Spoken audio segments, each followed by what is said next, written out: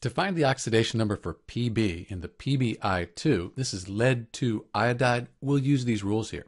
First off, there's no negative or positive sign after the compound. That means it's a neutral compound. All the oxidation numbers, they'll add up to 0. We don't see lead here. Lead's a transition metal. It can have different oxidation states depending what it's bonded to. Here it's bonded to iodine, and we look at our rules. Group 17, iodine's in group 17, that'll have a -1 oxidation state, except when it's bonded to oxygen or fluorine. So if each iodine here is -1, 2 times -1, that's -2. In order to have it all add up to 0, the lead has to be a +2.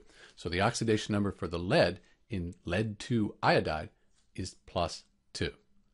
This is Dr. B with the oxidation numbers for PbI2. Thanks for watching.